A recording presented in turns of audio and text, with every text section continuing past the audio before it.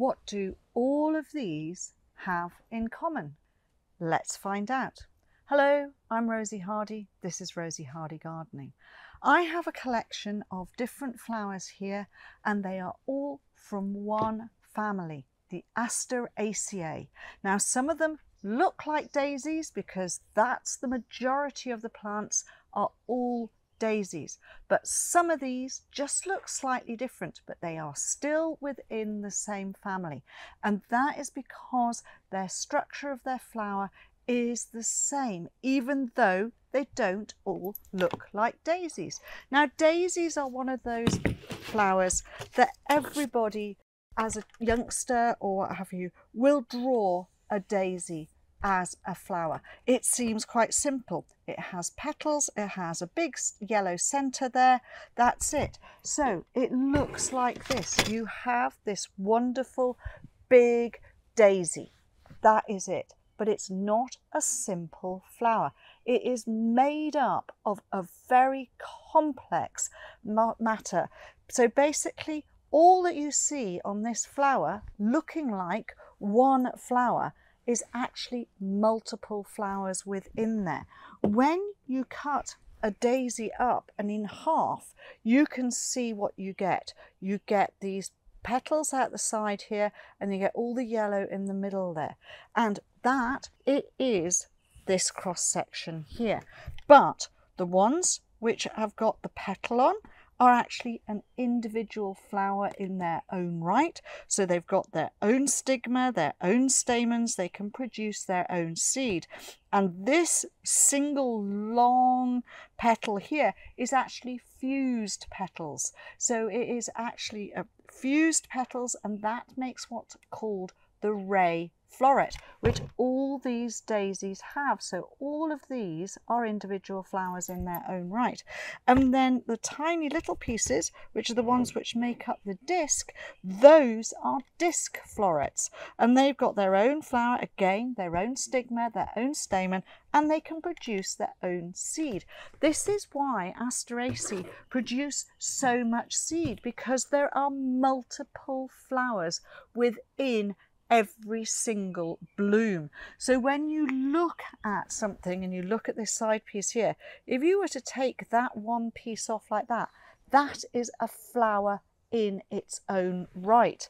Then if you look at these individual little pieces like that little yellow one there, again it is another flower.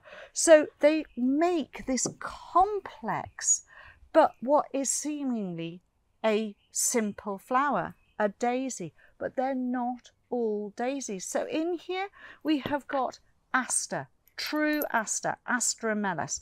We have got Coreopsis, we've got Coreopsis Moonbeam, we've got Coreopsis Schnittgold. We've got two Echinaceas here, the lovely bright pink one there and a lovely orange one, that's Tequila Sunrise, that one's Sensation Pink. We have an Erigeron in here. We have a Gaillardia. Now those are all the ones, and the big white one here, that's a Leucanthemum. Those are all the ones which look like daisies, and that is because at this time of the year, midsummer going on into autumn, the Asteraceae is taking over. It's becoming the daisy time in the garden. But there are other plants which are related, and that is the Achillea, the Anaphalis, the Liatris, and another Achillea here. And they all make up this big Asteraceae family. And so it's quite difficult when you're going out and looking at this, because for people who are the general public, looking at something like a Liatris there and looking at that daisy like that, how on earth are they related?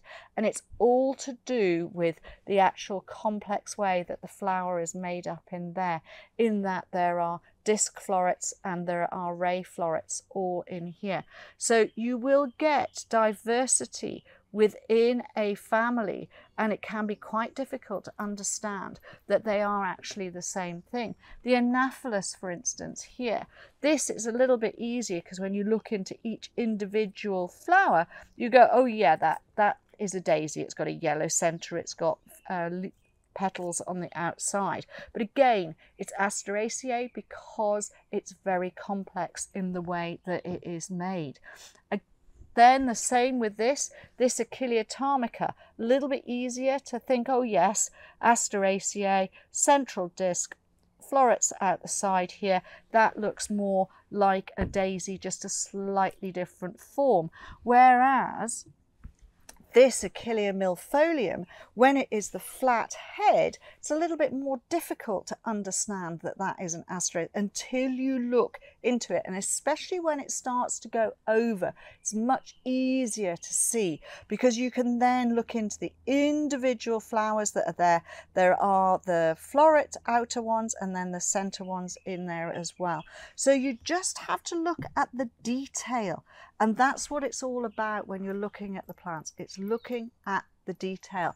So the Asteraceae, or the daisy family, they are all different, and when you look into them you can see that they really are all related. So let's go through it again. We've got Liatris, Anaphalis, Aster, Coreopsis, Echinacea, Erigeron, Echinacea, Coreopsis, Achillea, Gaillardia, Achillea and Leucanthemum. And that is just a small number that I could have possibly done, but look at the range of colours that there are in here and the range of places that these plants can grow. It is an incredible family, and they are really good garden worthy plants. They are plants that can be flowering in the spring right the way through the summer, and there are a really huge number of them that flower right the way through late summer into autumn, once you get into the Michaelmas daisies and all of that lot. And those are the ones that most people remember and they see. But there is a huge range of Asteraceae. They are fabulous plants. If you find it very difficult to understand that this and this are related, then take a closer look at what the flowers are made from, how they are built up. Doing a little bit of dissection and cutting a flower in half to actually see what it is made up from is one of the best ways of doing it. So this is half a daisy here, and this will show you that you've got your little florets here, and these are all individual flowers on there, and even these pieces are individual flowers as well. So just have a closer look at your flowers and you'll be able to work out what is an actual daisy and what, although it doesn't look like a daisy per se, something like the Achillea, if you were to cut that flower in half, you would see it's just a small one of these. The same with this, the Liatris Kobold. If you were to take one of these individual pieces of flower, such as this, we take one out like so, you will see when you look into it, it has got individual flowers here making up the whole thing. So it is the same as this daisy. It's just a different sort of shape, and that's where we have to understand this is how we work out what families plants go into. That was just a very quick run through of what Asteraceae and the daisy family is like. There are lots of other varieties out there, but they are a very important garden-worthy plant. Thank you very much for watching, and please do subscribe to the channel. If you want to watch another video of mine, YouTube thinks this one is perfect for you.